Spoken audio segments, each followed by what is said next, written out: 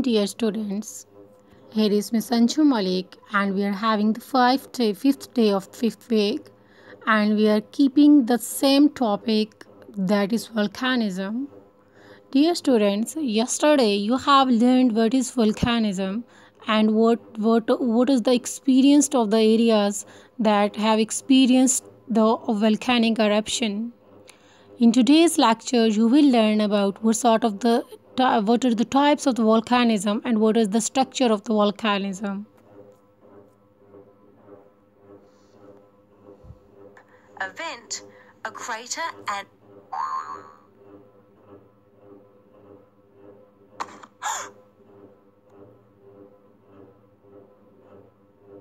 there are several different types of volcanoes.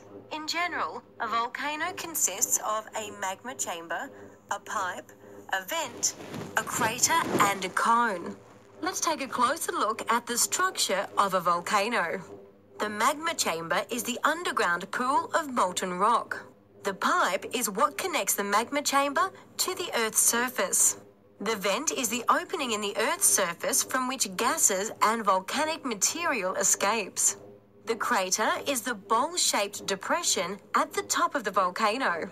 The cone is the mountain formed by ash and lava that has hardened after being ejected from the vent.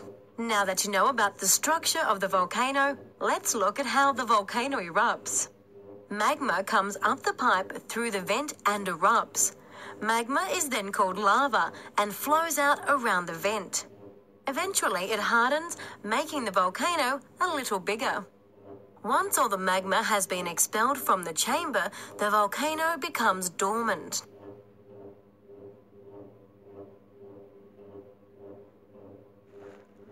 So dear students, after that watching the video, you will now having a lot of information about the different types of the volcanoes and what are the structure of the volcanism. Dear students, let me discuss something about the assignment work of this week. Dear student, there is not a submission of the assignment work in this week. You just have to write down the important points through the videos and the chapters from chapter number 1, and also have to collect all the information regarding the topic and to write the difficult words on the vocabulary book. There is nothing to submit to the portal and to the teacher. Jazakallah.